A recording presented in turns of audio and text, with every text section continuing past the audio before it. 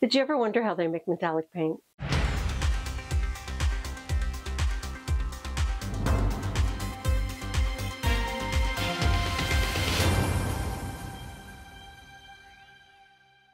Welcome back, friends. So today I'm going to attempt to describe how metallic paints are made. And then we're going to also talk about how they stick to your brayer. That paint sticks to your brayer and you can't get it clean. We're going to talk a little bit about that. And then we're going to also make some prints. So let's just get to it. Okay, so as promised, we are going to play with metallics. So my favorite to work with is actually this one, which is an Iridescent Bronze Fine. Unfortunately, I only have a little bit left of this, and my bigger bottle is empty completely. So anyway, we're just going to work with this a little bit. I also have Iridescent Copper Fine.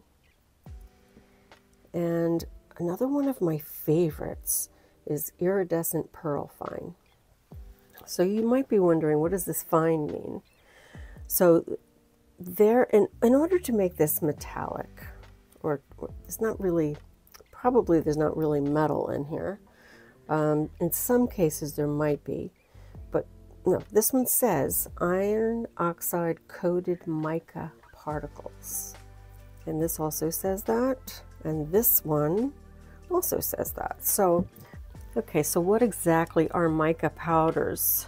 So, you know, these pigments actually may vary in like the particle size. So you might have like a really fine small particle, or there might be chunkier ones. So fine is actually referring to the size of the particles in the mica powders that have been added to paint. And there supposedly is a way to make your own metallic paints with these. I have not played with that yet. So also there's binders. So there could be like a binder that holds a pigment together and it helps it adhere to the surface. So this might actually affect your brayer. It might be a little bit harder to clean. Also, if it gets stuck to the plate, it also might be a little harder to clean. Best way to pick it up off the plate is with more paint, in my opinion.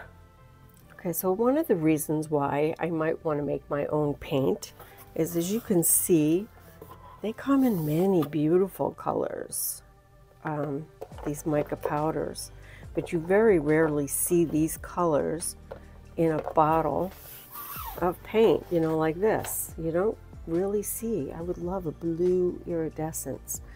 But one of the reasons why I like this paint, this Pearl Fine, Iridescent Pearl Fine, is when I mix it with like a transparent color, it takes on the metallic.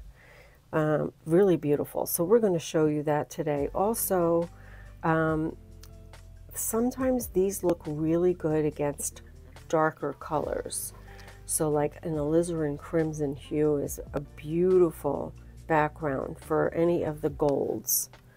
I'm going to try some Payne's Gray because I think that would also offset the metallics really well. This is way too transparent to use with that, but maybe when mixed with another color. And also copper. Copper and the Payne's Gray might be beautiful together. So I happen to have that in both. There's not much left in here either. In both golden and in the Liquitex Basics. Now I also have this bottle. I have a couple of these, and I was using these to mix in with like acrylic pores to really make the pores kind of glisten, add a little bling. I don't know how well this particular brand of paint is going to work on the plate. We'll do that at the end, because if things should get ruined, I want to keep moving. So we're going to try that at the end. I might be surprised. We'll see. I have a feeling this is going to be thin and not pull very well, but I might be wrong. So let's give it a try. So I'm going to start by creating some dark backgrounds. And then we'll use stencils with the metallics. So like I said, the brayer will get, because of those mica powders, once it builds up on the brayer, it is really going to be hard to clean.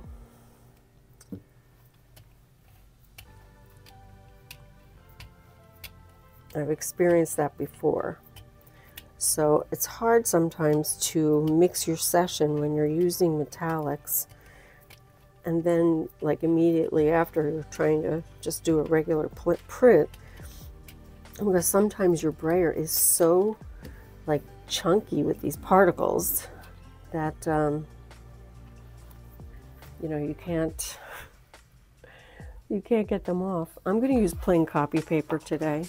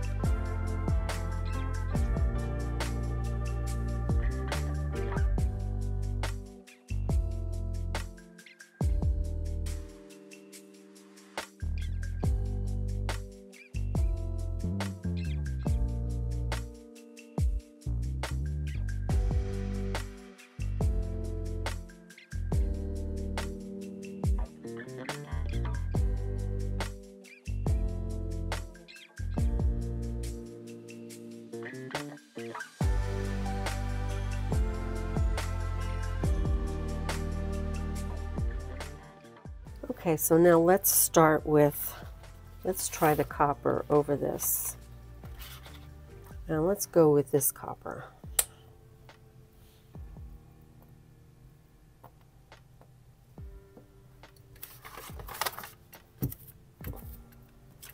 Make sure we get this nice and clean.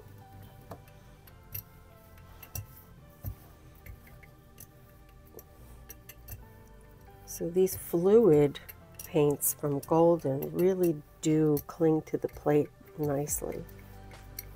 This one looks like it works just as well as the bronze. Okay, so I'm going to go over this.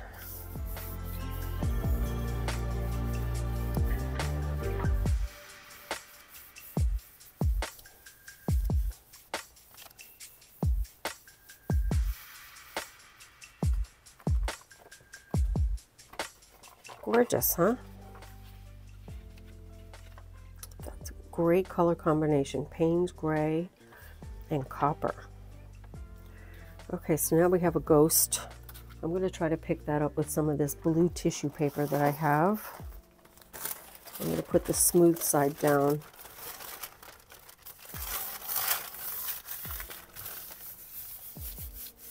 I don't have any black tissue. I don't know what I did with it, but black tissue would have been perfect for this.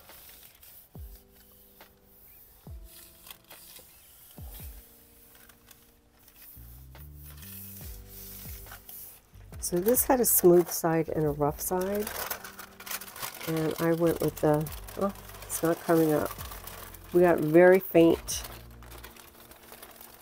very, very faint. I don't even know if you can see that on camera. So I could probably try to pick that up with one of the other darker colors. It's very dry. So I'm going to try to pick this up with a little bit of the alizarin crimson.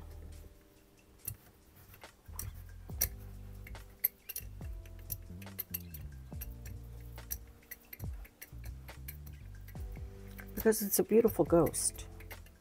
I don't want to waste it.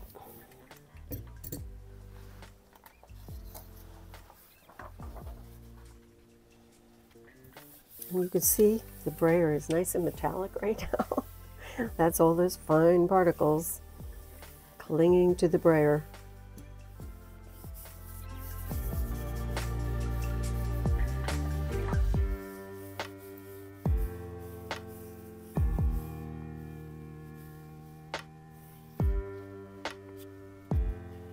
Nice.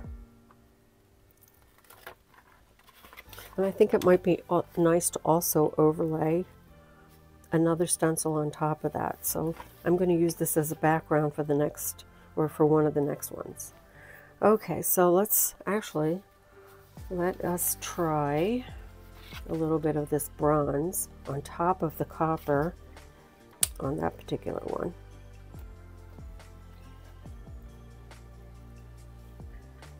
It's so beautiful. It is a beautiful paint. I think everybody falls in love with this one when they use it once. It's probably the best of all of the metallics. Okay, I am going to lay down a different stencil.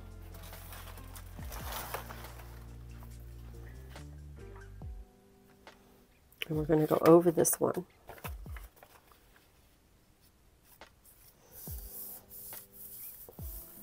Try to get in between with my fingers.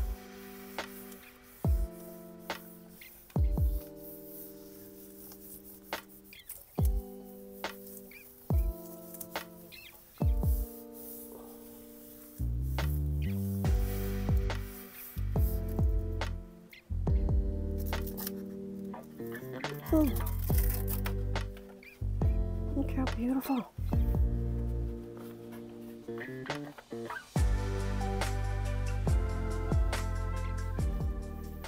So now we have another ghost that we have to deal with. I'm not going to attempt like the last time. I'm going to let this dry and we will pick it up with something else. I have this dried really fast. I am going to put carbon black. I'm going to want something with black. I always want something black.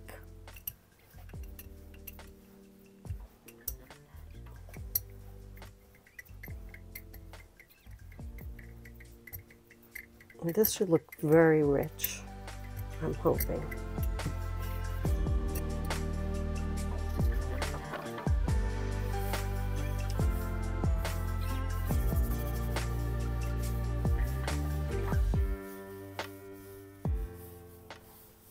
Okay, so that copper, no, the original copper one that I did was with this one.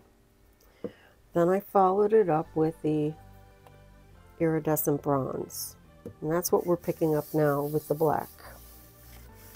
But I think we should try this to see how well it does on the plate. So we'll do that next, and then we'll do something with the iridescent pearl.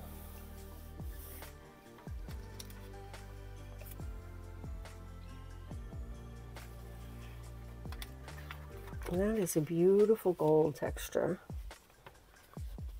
Not enough black for me. I would need to put something black on top of it as well. And maybe we'll do that. All right, let's try this one.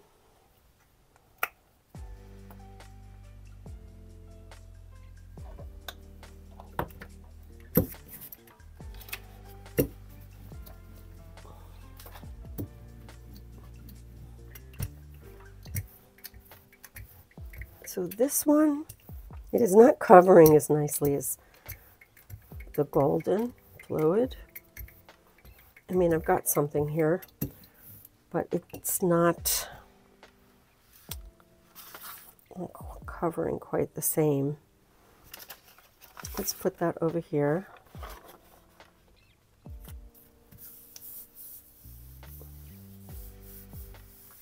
I think the winner for me is the Iridescent Copper Fine by Golden.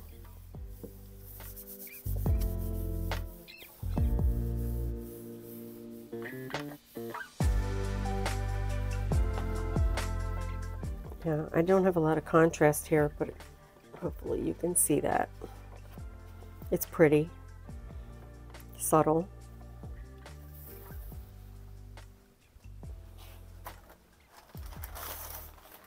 I'm going to try to just pick this up.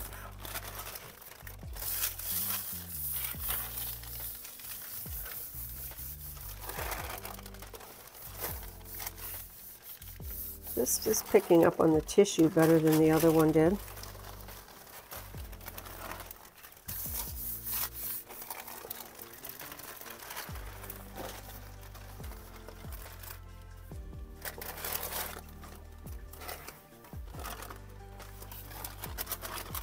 This was the other one. The ghost barely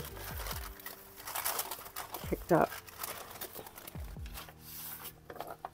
I am going to try something with, now this is very transparent, as you can see.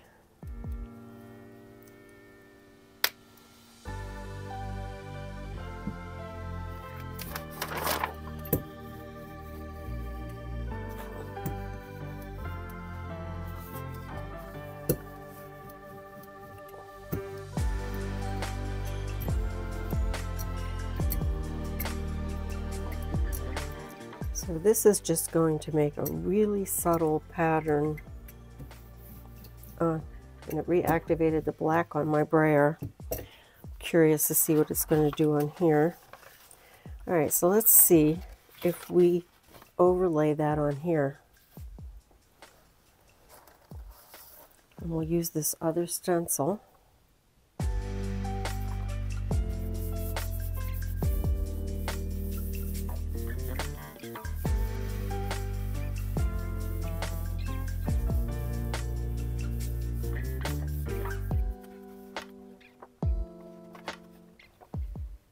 So we have two different kinds of, actually the pearl, an iridescent pearl is not as subtle as I thought it was going to be, but you do see the copper underneath it. And it looks very silver here.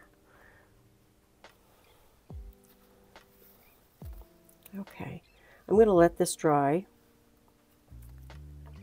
and then we will pick it up with a dark color. And then we might overlay it with a yellow pearl mixture. I'll be back in a minute. I think it's dry enough. We're going to put some alizarin crimson down.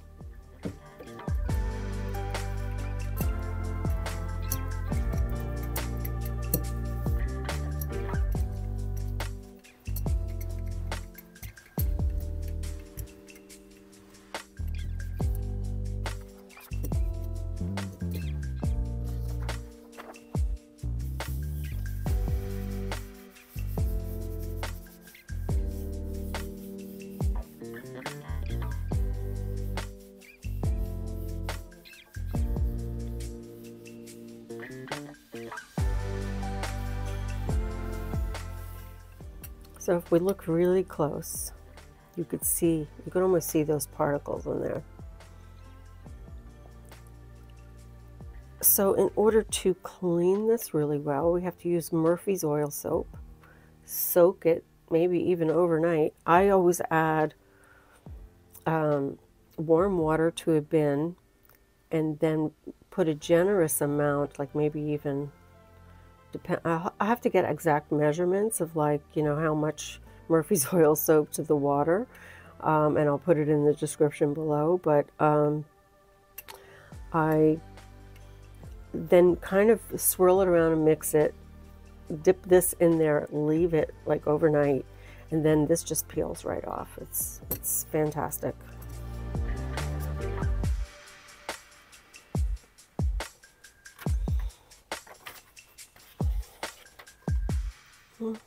Got a nice little scab over here.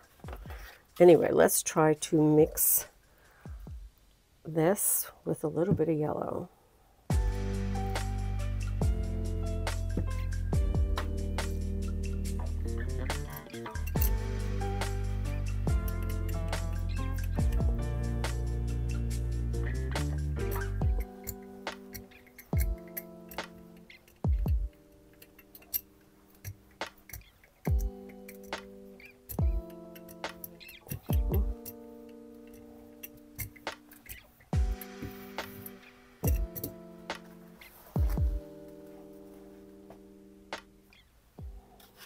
We'll put the yellow right over this.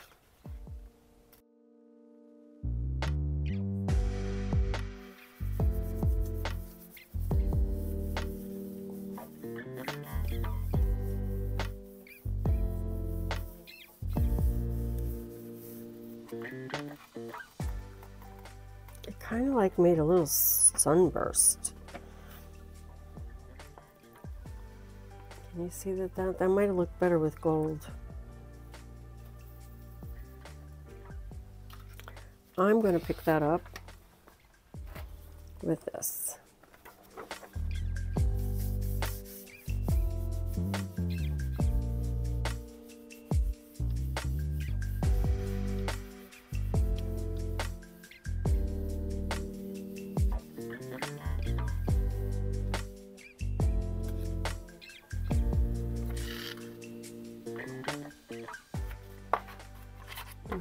That is much prettier.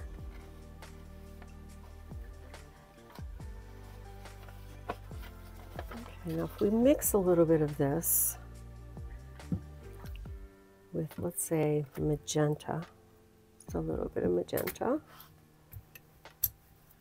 and we just print on white, look at this pretty color we're getting.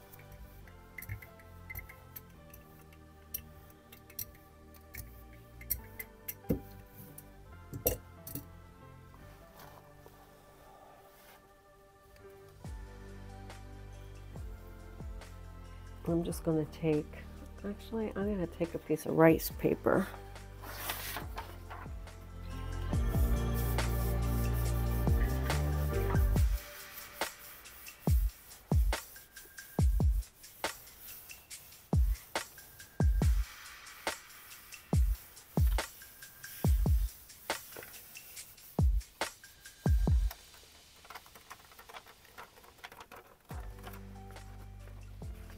See that pretty metallic color that you get? And I'm just going to try to pick this up with a piece of deli paper.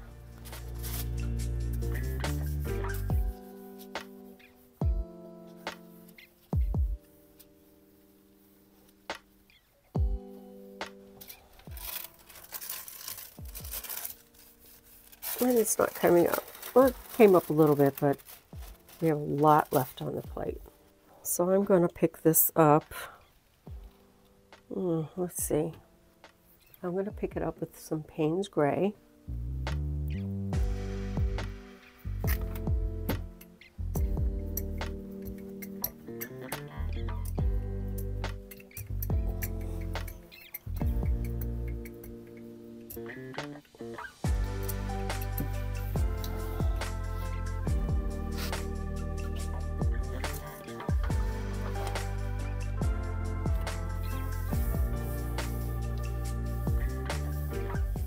Okay, and then after this, we will try these other Sargent Art acrylic paints that are metallic.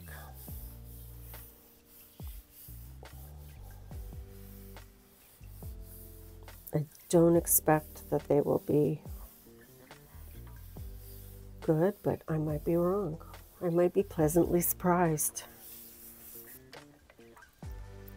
Ooh. This is a very pretty combination. Can you see that? Okay, let's try one of these. I'm going to start with the gold. This really is like gold. Let me try shaking it first. In case it has like a transparent properties. Well, actually, this might be nice. I don't know. See how transparent looking it is? So I don't know if this is going to work.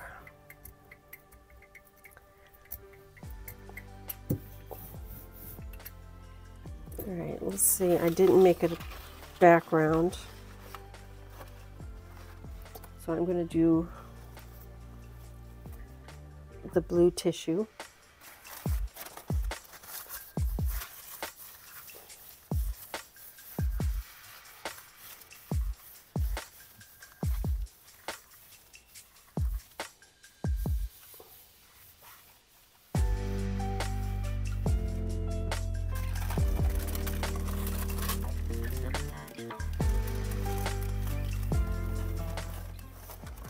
Actually, I think that would have worked well. I'm going to let it dry. We'll pick it up with a nice dark color like the Payne's Gray. I think this is going to take a little longer to dry than this. And I have two other colors. This one is called an Aztec Gold. It's a little warmer. Like this one's like pure, like real gold. This one's like a burnt gold or something. And this one's an antique gold, which is kind of like the bronze. So we'll see how that works. I'm going to let it dry. I said I'm going to pick this up with Payne's Gray.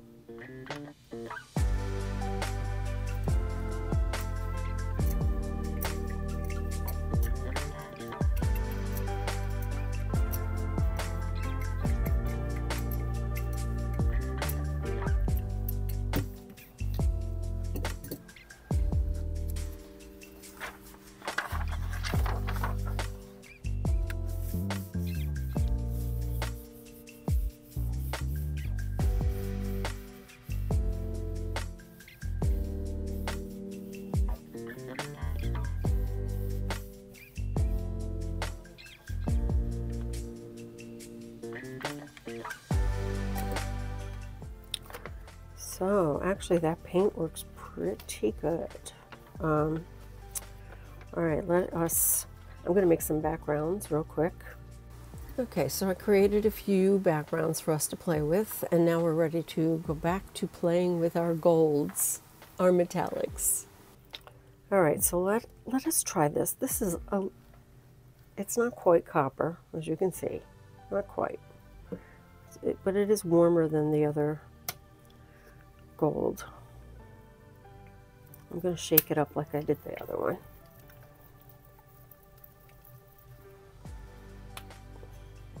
This is a very fluid paint.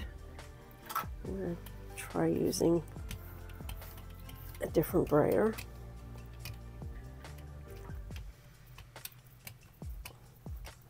So again, this is not, it's very metallic. But it's like the paint itself is very thin. It's almost like they just mixed mica powders with gel medium or something. It's very thin.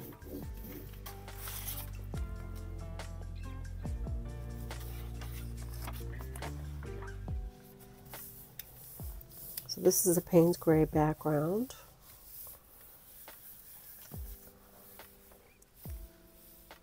It's definitely a very metallic paint, but it doesn't seem to have the binders that the golden paint does.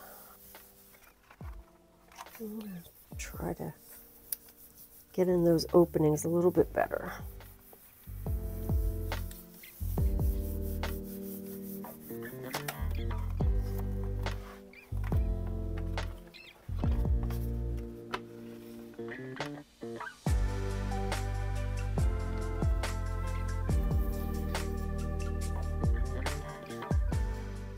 I think I tried this with the last one. It didn't work, but let's just see.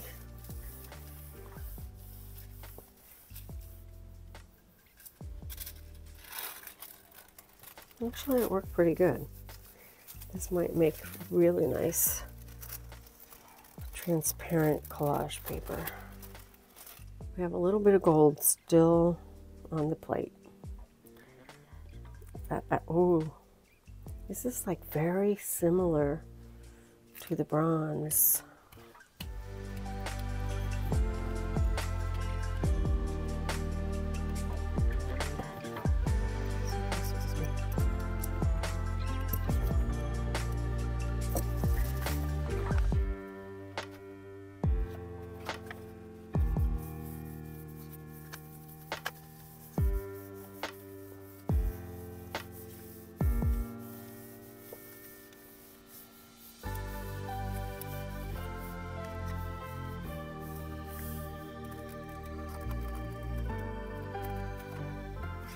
So my stencil still had a lot. This paint does not dry as fast. So the stencil still had a lot of paint on it.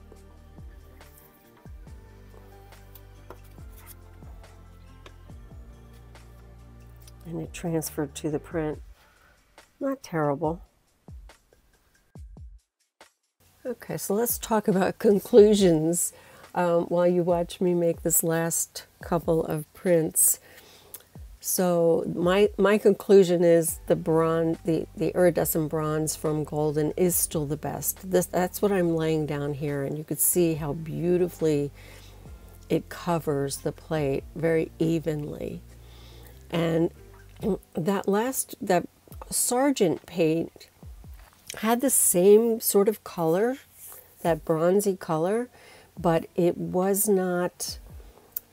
It didn't have the binders or something. Something was missing. It just wasn't sticking to the plate quite the same as the Golden paints. And so definitely the Golden Fluid Iridescent Bronze Fine is worth every penny. It's not cheap, but it's worth it because look at the beautiful print that you get. I just love it. And against this, I think this was quinacridone red. It is gorgeous. So thanks for watching. Don't forget to create, inspire, and share. I'll see you next time. Bye-bye.